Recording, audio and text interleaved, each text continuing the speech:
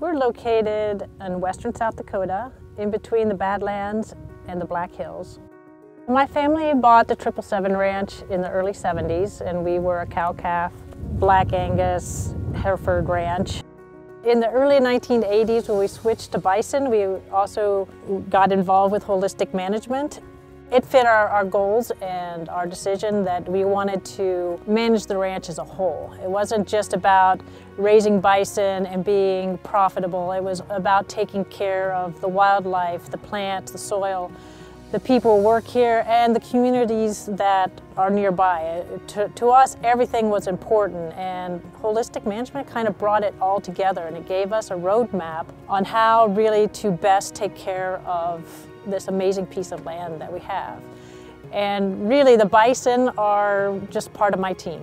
You know, they do a very good job of helping us restore the land. And over 30 years of practicing holistic management, we've been able to bring back species diversity not only in plant species but also in wildlife. We've brought back a lot of native grasses, and actually in the 30 years we've built topsoil out here. So basically we're trying to mimic what the big bison herds back in the 1800s used to do. They used to come through, they would just graze as they go, and they would not come back until the following year and hit it again. By planning our grazing, we're trying to mimic how the herds used to work through an area.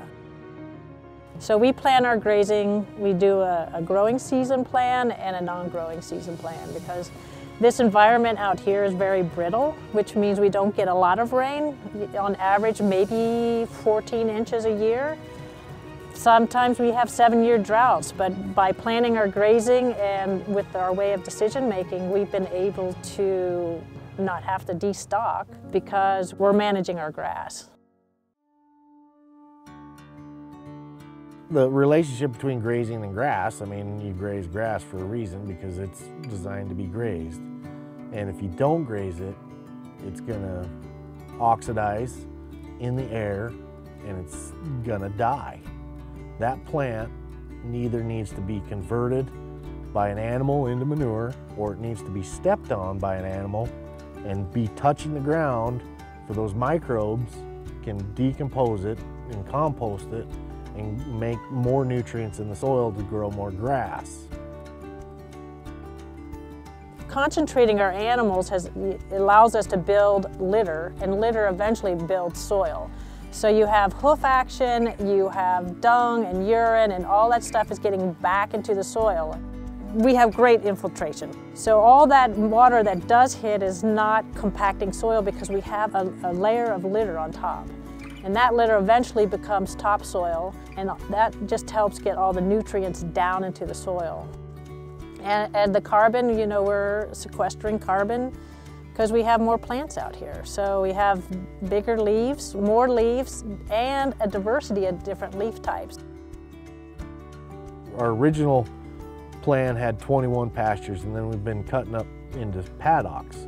So we've taken like a 3,000 acre pasture and cut it up into 250 to 300 acre paddocks. So we're stocking it at 10 animals an acre while they're there, and shortening up our grazing period and increasing our rest. The bloom that you're getting, the recovery, the growth that we're seeing in those paddocks is just amazing compared to having them out there, because you'd beat up one side of your pasture and the other side was underutilized. Now you're utilizing it more uniform, and you're getting more pounds of grazing per acre out of that pasture than you did before, which goes back to production per acre, which is dollars per acre. I think the awareness now for grasslands, any type of land, there's an awareness now, and people are realizing the importance of it. And it's nice that that awareness is happening, and now people are taking care of it and trying to make a difference and to regenerate grasslands, because it hasn't been taken care of. It's been abused, and now people realize that, you know what, all that abuse is taking its toll, and now we got to take care of it, and we got to nurture it and bring it back. The domino effect right now for taking care of land it's encouraging, and I think there's hope for the future.